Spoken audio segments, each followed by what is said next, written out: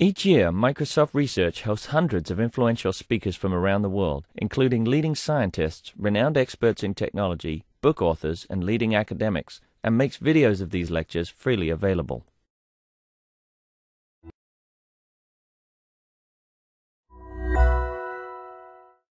All right, our next talk is on end-to-end memory networks. This is presented by Saint Bayar Sugbatar, and this is joint work with Arthur Slam, Jason Weston, and Rob Fergus. So thank you for the introduction. So in deep learning, we have good models on certain types of data structures, such as we have RNN for a temporal data. We can use a connet for spatial structures. But we still struggle with some types of dependencies in the data. For example, if data has to be accessed out of order, also there's a can be long-term dependencies. Also, the input can be unordered set. So, on those kind of dependencies, the current model doesn't really work very well. Let's take an example.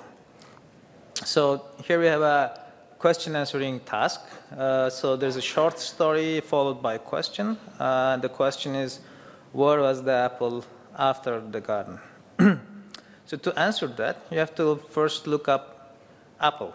So that is the last sentence. Now you know that Sam had the apple. So if you look at the first sentence, you will know that Sam was in the garden at some point. So now you just have to track that Sam went to the kitchen. So the answer will be kitchen. So you can see that the optimal solution to this problem is actually you're accessing the sequence out of order, And also there can be many sentences between those three sentences. So there's a long-term dependencies.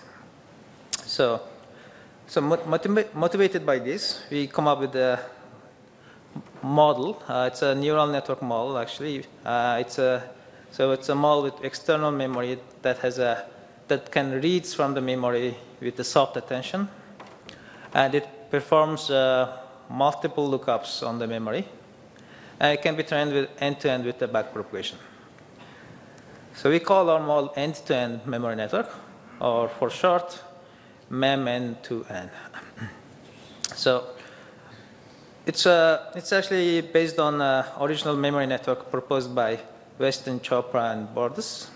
So their model had a hard attention, and it required explicit supervision on the attention for training. But that kind of supervision is only available for simple tasks, and that limits the application of the model.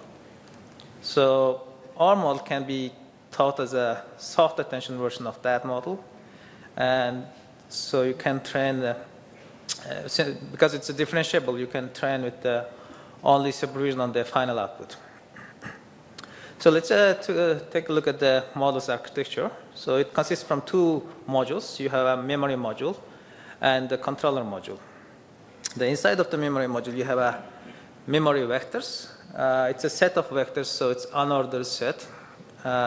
So it comes, you can put the vectors into your memory, and the size of the set can vary. On the other hand, you have an internal state in the controller. So that can come from input, or it can be fixed vector. So you will use that vector first to address the memory, and in return, memory will give you a vector, and then you can add that vector into your state to get the next state vector.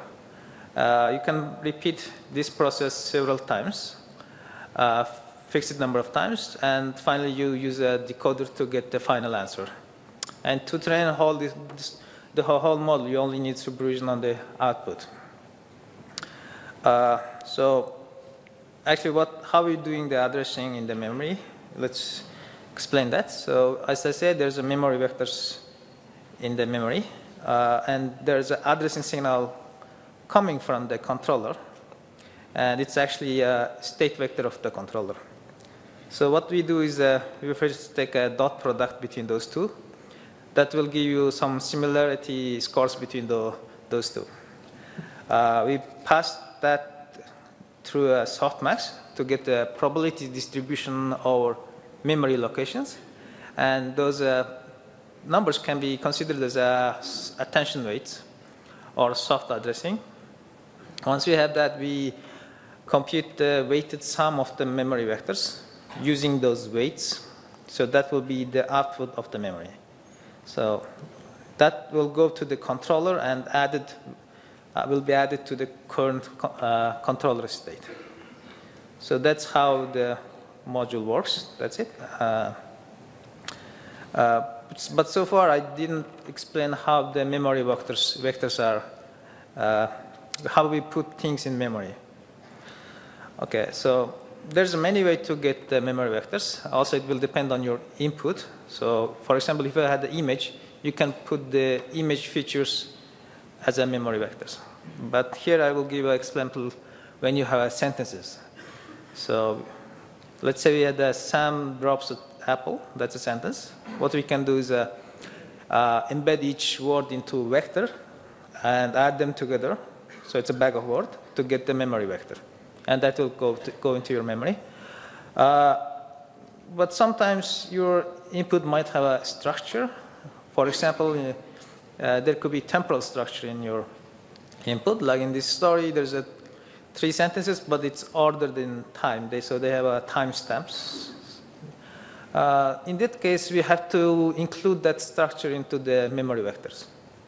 A simple way to do that is create a special words for that timestamps and include them into memory bag of words. So you have the special time embedding in the memory vectors. Okay, so that's the model description. Although our model can be applied to many things, let's take a question answering as an example to actually see how it works.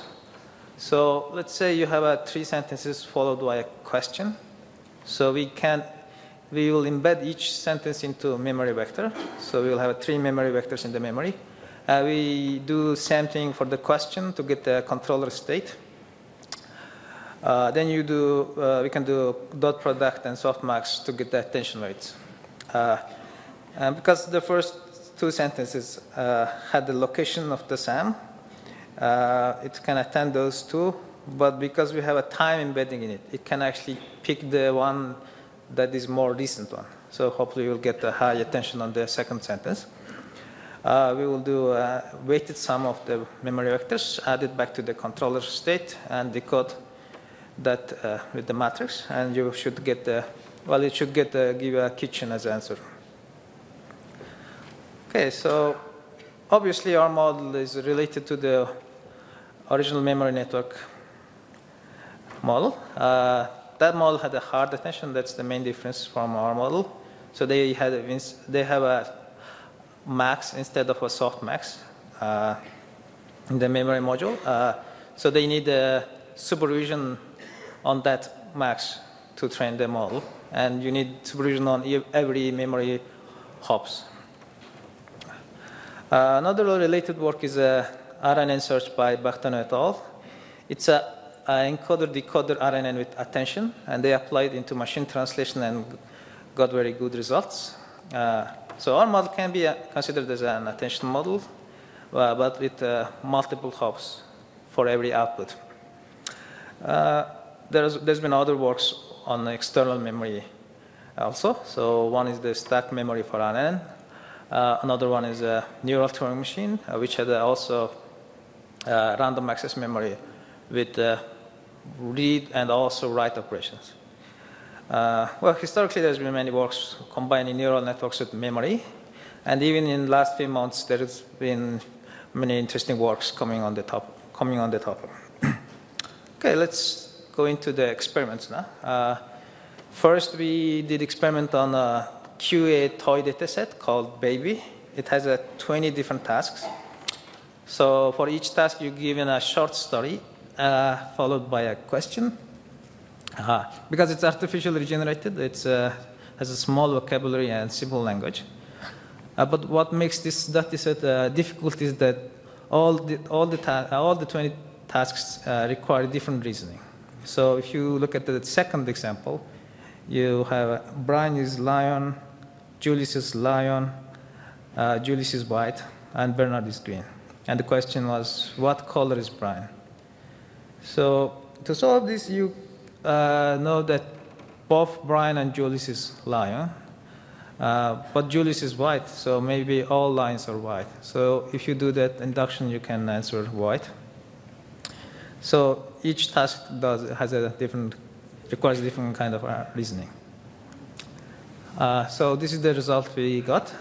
This chart showing the number of failed tasks out of the 20 tasks. And we have two versions of the data set. The blue one is when we have a small training data, and the red one is when you have a large training data. So the original memory network performs very well, but it also requires a strong supervision. Also, if you train LSTM on the story followed by question to predict the answer, it performs not that good. If you take a R model and use simplest bag of words features, it outperforms the LSTM. But if you do few tricks, you actually can get up to, so you only fails on 3 tasks. Okay, so what are those tricks? So first we replaced bag of words with the position encoding. So in the memory vector, you actually have some approximate position of the words. So you know the position of the words in the memory vector. We also tried removing softmax from the memory module for initial few epochs. That helped also. Also, with the tried injecting a random noise into the time embedding. That also helped.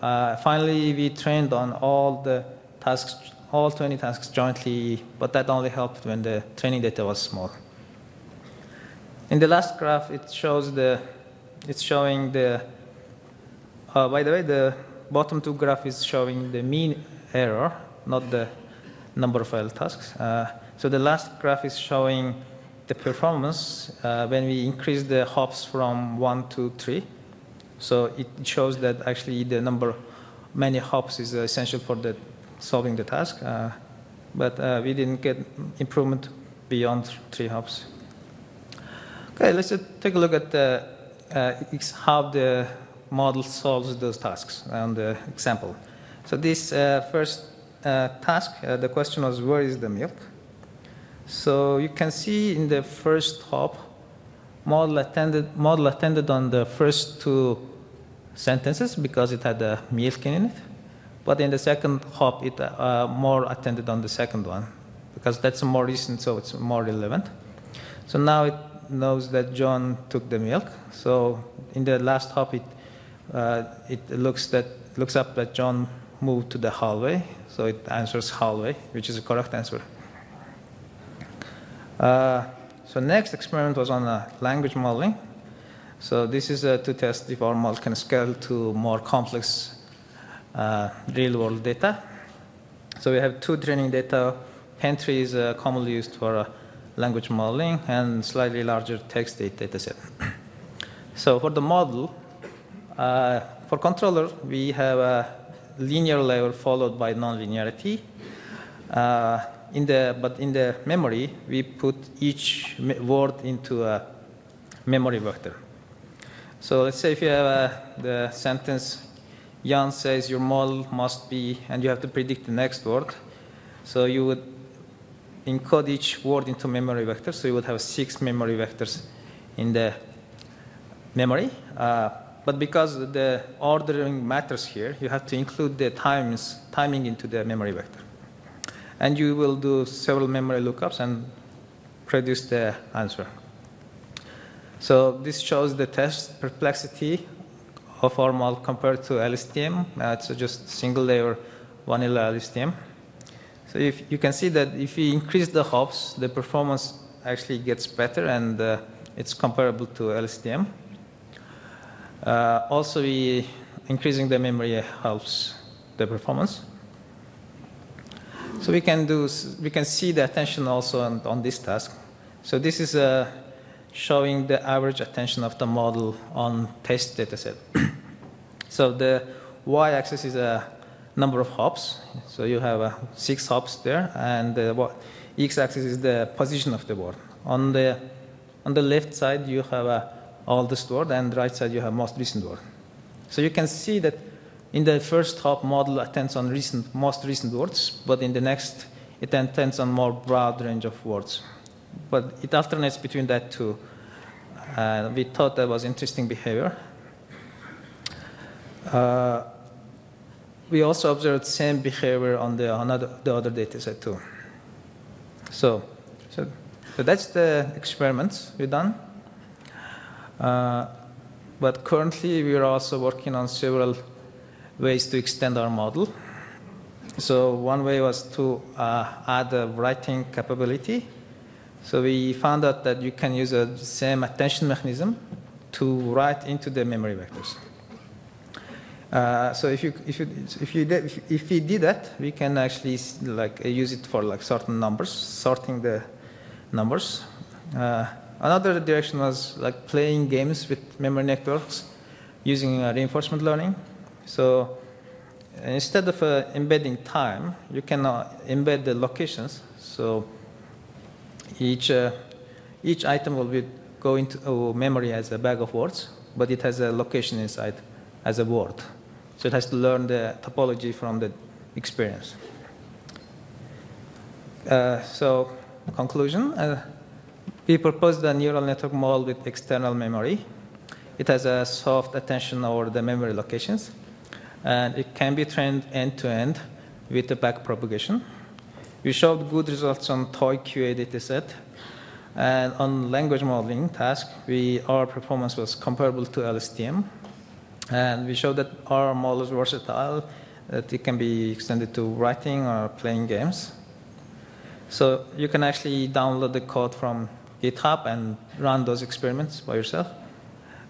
So if you're interested in more detail, you can come to our poster today. So thank you very much.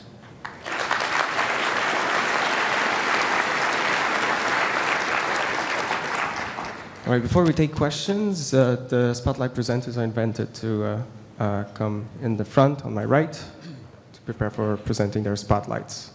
So, question on my right, yeah. Hi, my name is Jürgen Schmidhuber from the Swiss AI Lab IDSIA. And of course, in the past quarter century, there have been lots of methods for learning programs that control internal memories, external memories, soft attention, hard attention. And I'm sure some of them are going to mention in the RAM workshop on Saturday, I think. Now, I saw that you compared your system to LSTM, but did you also compare to any of these other methods there? So we compared to LSTM only in the data training in this paper. Yeah, we didn't compare to the other memory module, architectures. Yeah. So I think there is a whole treasure of literature out there, and lots of this stuff is directly applicable to questions exactly like the ones that you are addressing. But maybe in the RAM workshop on Saturday, is it on Saturday? Yes. We will have lots of discussions on that. Okay, thank you very much. All right. Next question on my left. Hi, great talk. This is Jian Li from Huawei Technologies. Quick question on the performance study. You have two different data sets, 1K and 10K, and have various mechanisms and compare with CDR-BART. Just wonder why you mentioned that, but try to wonder for the joint test of 20 tasks, why is it doesn't behave better? Is it because of the 20 tasks are not distinctive to each other, or the 10K data set not large enough? Any insights on that? So the question is that why you get improvement on joint training? Why not? Why not on 10K? Yes, sir. So I think it was just that our model wasn't large enough, large capacity to learn all of the tasks. Yeah, I think if we increase the capacity, it should be at least as good as individual training. Yeah. Thank you. This is Tijmen from Mainz High. Very nice. I want to say that I really like this content addressable memory thing. Obviously, it is linear in the number of facts that's being stored in terms of runtime, which is fine for such short stories as you have here. But we use content addressable memory every day when we do a web search. And then it's over billions of facts. Then they use indices and hash tables and all sorts of lookups to make that run in a time that is far sublinear to the size of the collection of facts. Do you think that at some point in the future your model could be extended in such a way to work with a very large collection of facts without scaling up the runtime linearly with that size? Okay, that's a very good question. Frankly, I don't think it can be extended to that scale. But I think we can use like hashing tricks to get the relevant, get like topmost 100 relevant things first. Then I maybe do soft attention on those two. I think that would be a more sensible approach. It sounds reasonable, and you would be sublinear, so sounds good. Yes. Okay, thank you. Okay, thanks. All right, so we do have a bit of time for last question, so last chance. Yes, no? All right, let's thank our speaker.